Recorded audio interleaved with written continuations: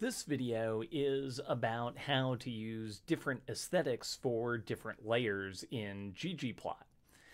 And that allows us to use information from different columns for different layers to make increasingly sophisticated plots.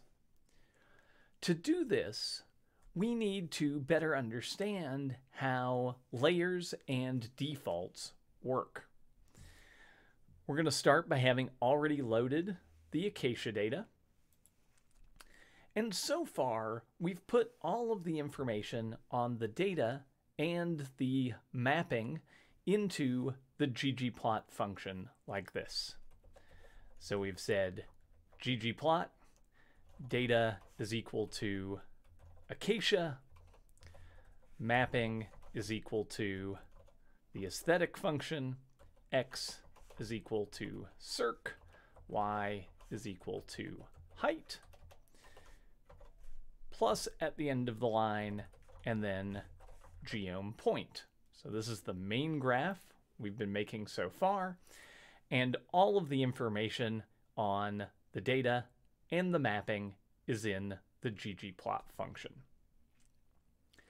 This sets the default data frame for all of the layers to work with, and it also sets the default aesthetic for all of the layers to work with. And therefore, since we have geom point down here as one of the layers, it uses these default values. Alternatively, instead of setting the default, we could provide these values directly to the layer by including them in geom point.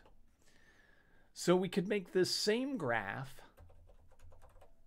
by starting with the ggplot function, but including no arguments to it, adding a plus, and then creating our geom point layer and providing it information on the data and mapping there. So we could say data is equal to Acacia and mapping is equal to the aesthetic, where x is equal to circ and y is equal to height. And so if we run this, we'll see we get the exact same graph. But now instead of geom point working with the default values, we're just providing it to geom point directly. And we can see that there aren't default values by now adding in another layer. We'll do geom smooth again. And when we added geom smooth, when we had defaults, put a line through the data. What do you think is going to happen now? Let's see. What happens is we don't actually get a line through the data at all. And the reason for that is because we haven't given geom smooth any data to work with. We've said fit a line through nothing, and so we don't get out any lines.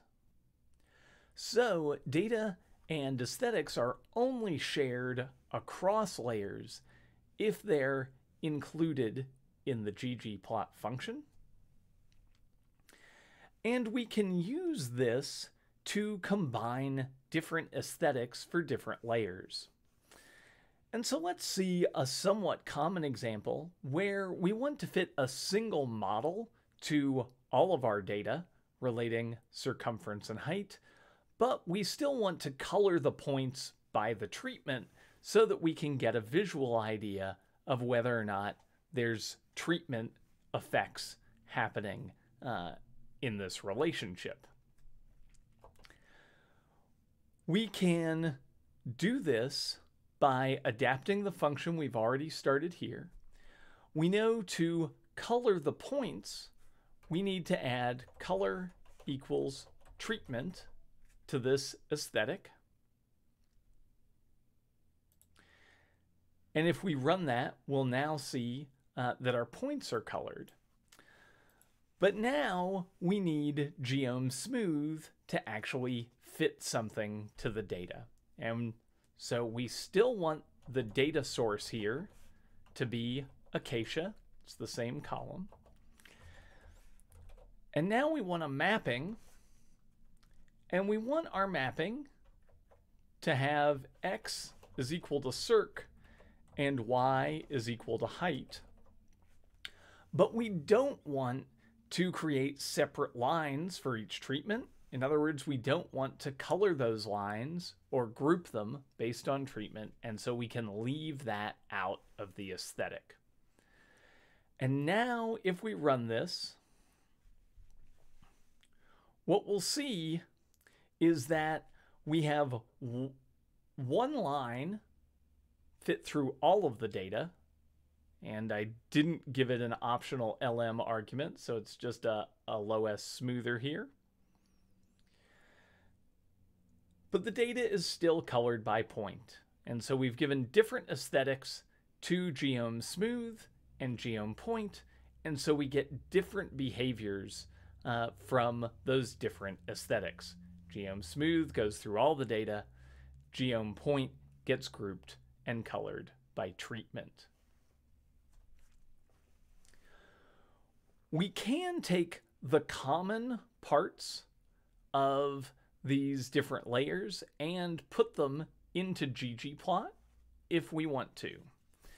And so we could say ggplot data is equal to acacia, because that's common across the two. Mapping is equal to aesthetic, x is equal to circ, y is equal to height. And then we could only change those if we want to change them for a particular layer. So for geom point, we could then add to the aesthetic by saying mapping is equal to AES, color is equal to treatment. And then for geom smooth, we don't actually need to change anything because we just want X and Y and acacia. So we can say geom smooth. And if we run this, we'll see that we get out the same result. And the idea is that anything that's in ggplot will get used unless it is overridden by something in the individual layers. And so there's no data in either of these, so they use data equals acacia. There's no definitions of X or Y for the aesthetics, and so they both get used in both of these layers. But in geom point, we add an aesthetic for color, and so that gets added in, and therefore our points get colored. So that's the idea behind how to use different aesthetics for different layers. We can simply leave the aesthetic and even the data definition out of ggplot's main function entirely and provide them directly to the layers, allowing us to do different things in different layers. If we want to, we can provide all of the fairly constant things, the things used by most layers, in the ggplot function as the defaults, and then only override them as needed to change things for a particular layer.